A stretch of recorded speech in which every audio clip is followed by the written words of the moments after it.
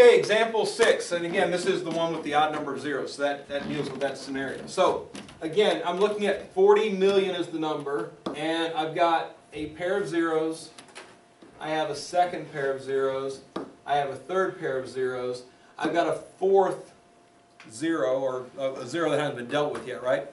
So, this whole idea about pulling out these zeros, I always start with a 1, followed by a 0 for that pair, a 0 for that pair, and a 0 for that pair. So altogether, those 6 zeros, I get to pull out 1,000.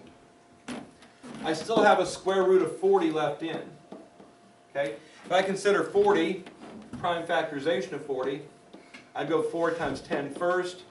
4 is 2 times 2, and 10 is 2 times 5. So that gets me to 1,000 times the square root of 2 times 2 times 2 times 5.